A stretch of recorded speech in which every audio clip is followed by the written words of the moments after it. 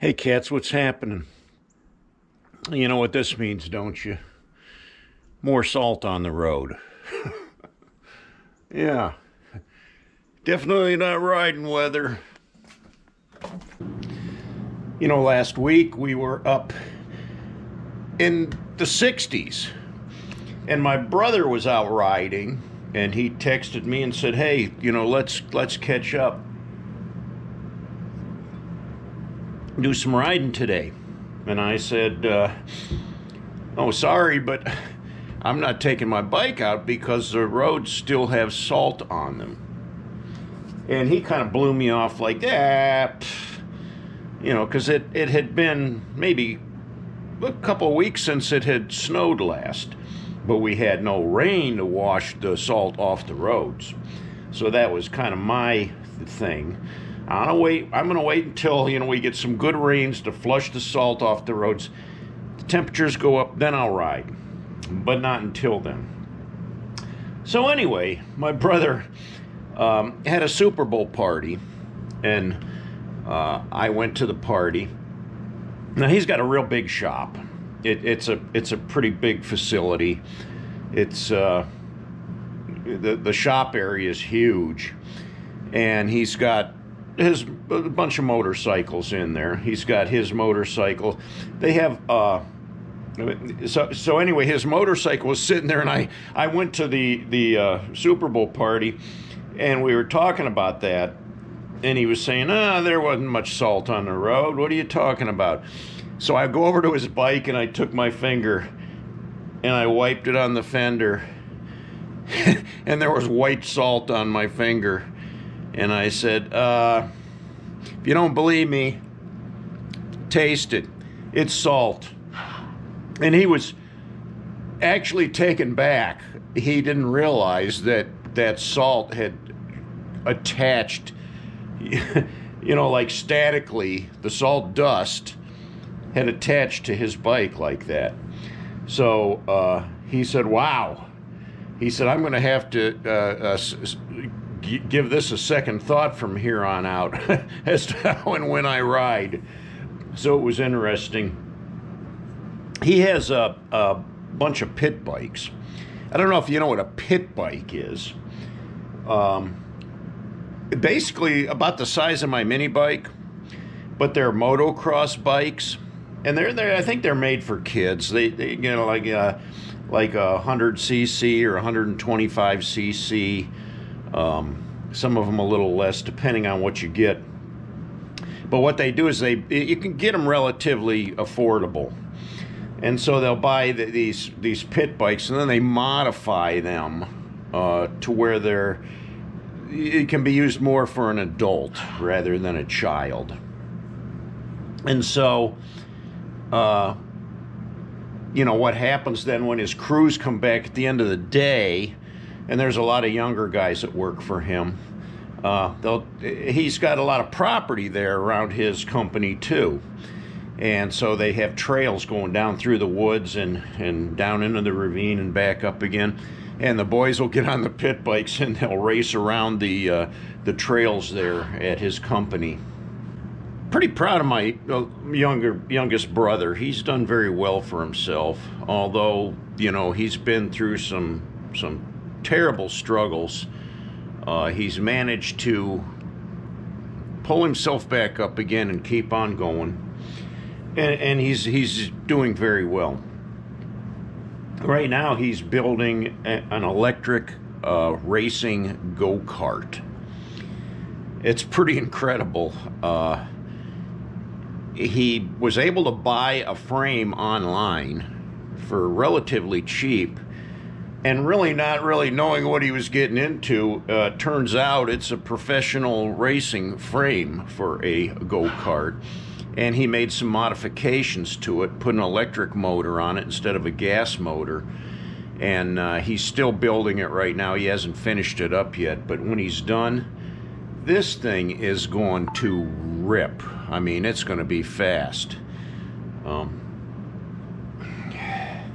My phone is like blowing up this morning. I don't know what's going on, but I'm getting all kinds of text messages and who knows what. Anyway, you know, back to that. I'm looking forward to seeing this thing when it's done. Where he's going to run it at, I don't know. I mean, you'll be able to take it out on the street, but I don't know that it's legal to run on the street.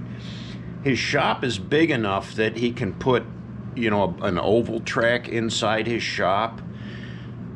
There's quite a bit of square footage there in the shop floor. If he kind of clears some things out and moves some racks out of the way, they'll be able to make an indoor track.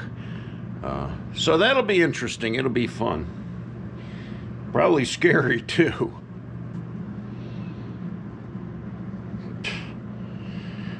And looking at my messages, my brother just texted me, you know, my mom passed away a few weeks back, and one of my mother's best friends came to the funeral.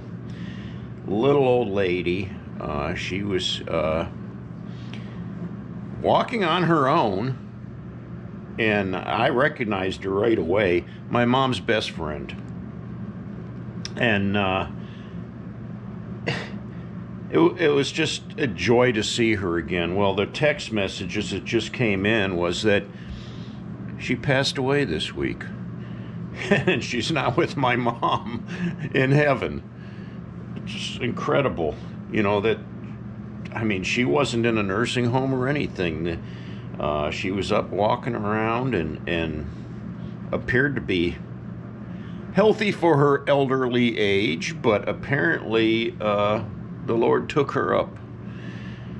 So now they're all together, my mom, my dad, and my mom's best friend. Crazy. Well, it's Saturday morning, and I've got my routines that I do every Saturday, and the first thing I have to do is water plants. I've got a lot of Val's plants. I've got this African violet here it never blossoms. I don't know what I need to do to get it to blossom. I did buy some Miracle Grow flower food, bloom booster, but even though I've used that, I still don't get any blossoms on the thing. And I was told by her, you always water it at the bottom. You never pour water in the top on an African violet. I don't know why. Her Christmas cactus, and this thing looks a little wilty, so I'm not sure if it needs to be repotted. It does have some nice new growth on it, though, on some of the stems, but I'm going to have to take a look at that. And then I've got this ivy. There's English ivy growing up here, and then there's this other kind of ivy here that's stringing up, growing everywhere.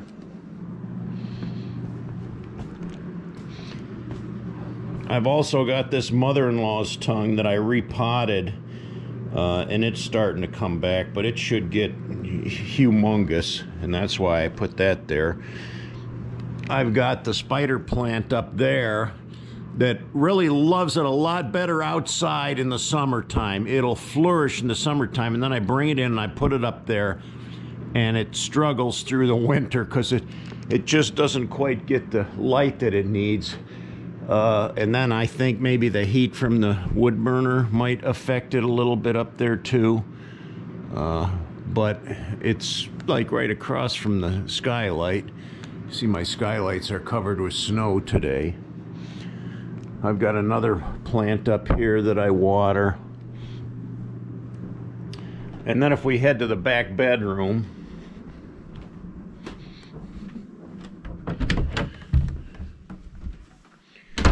some of these go outside in the summer. This fern will go outside in the summer.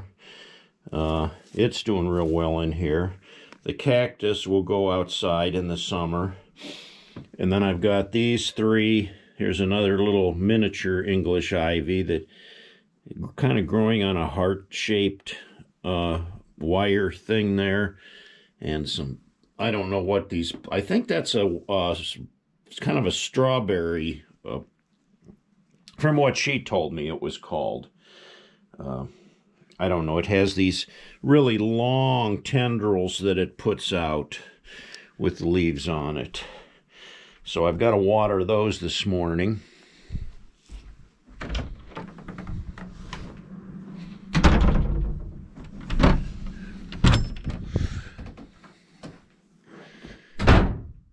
And in this other back bedroom, I have used a little piece of her Christmas cactus and started a new one.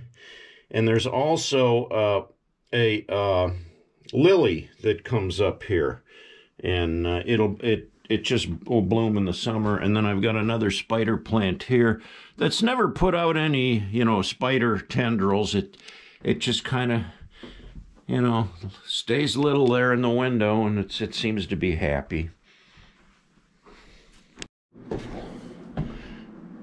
As we come up here into the loft, I've got 2 rubber trees. This one that hangs over, I had to cut it back because it was hanging over the railing so heavy that it was pulling the pot over.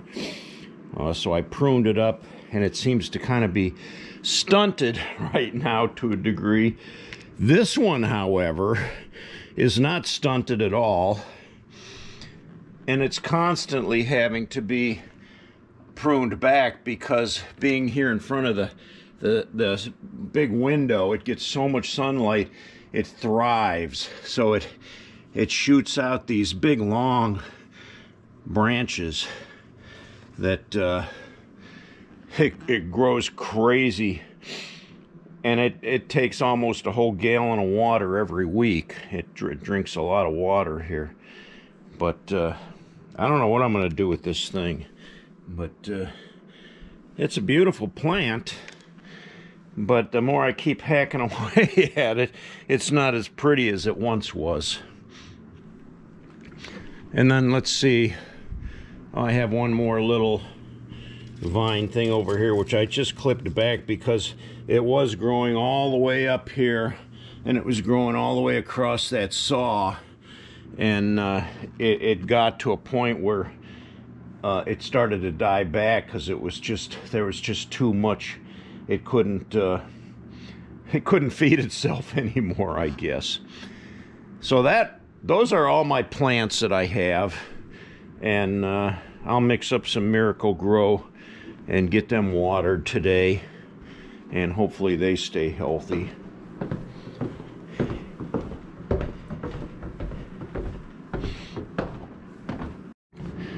This past week was Valentine's Day, which was February 14th, and it fell on a Wednesday.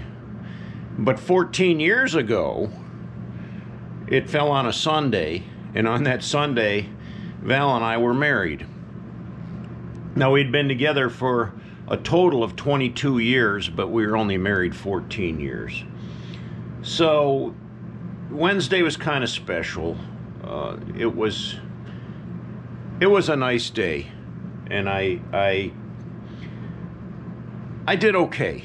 I did okay. I mean, people tend to take holidays or special events like that, and when you lose someone that you love, you tend to like focus on those, like, oh, I'm going to be really bummed out and depressed today because this is a day that this happened, or this is a day, and I don't feel that way. To me, it was almost, I won't say a celebration, but they were good memories of, days that I had with her, and looking back at our marriage, and what a wonderful thing we had.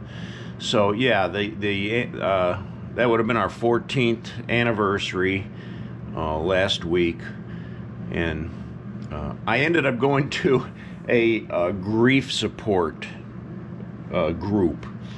There's a place maybe about 25 miles from here. It takes me about 45 minutes to get there. It's like a cancer center, like not a hospital or anything. It's more like a support center. Beautiful place, big facility, and they have all kinds of different things there for people that are suffering with cancer. And so one of the programs that they offered was grief support. Now, how did I get back with that? Well, when I was looking for a place to donate Val's wigs, and she had a whole bunch of wigs, and some of them were like brand new. somebody suggested we'll take them to this Stewart's Caring place. So I took them there, and they said, you know, since your wife passed away from cancer, you're eligible to all of our programs here, and we do have a grief support. So I thought, okay, well, I'll do it. You know, I mean, what can it hurt, you know? Do I need grief support? I don't know. Probably not, because I'm pretty strong person emotionally. So, you know, I know some people take things like that much harder. But anyway, I went to the grief support. The first time I went, it was pretty nice. It was mostly women there, which, you know, was fine with me. But there was one other fellow there that I got to know. I went a second time, and it was helpful to me. And I think not only helpful to me, but it was that I was able to talk a little bit about my experience and to help other people too. So not only is it healing to me, but what I have to share is healing to others. So I went again on Wednesday, my anniversary, and I was the only guy there. There's 5 women there. And we had a good session of sharing and just, you know, talking about where we're at and how things are going with us. And then 2 of the ladies invited me out to dinner that evening. So that was my Valentine's Day anniversary. They celebrated with me by taking me out to dinner at the Cracker Barrel, which turned out to be a wonderful time. It was a lot of fun, just hanging out with these ladies and just enjoying a little slice of life together. Well, thank you guys for all your support and your prayers. I will continue to pray for each one of you and keep you in my heart. I love all you guys, and I appreciate you very much. Give me that thumbs up, and if you haven't yet, go ahead and subscribe and hang out with me for this ride. Till next time, cats, I'll catch you guys later.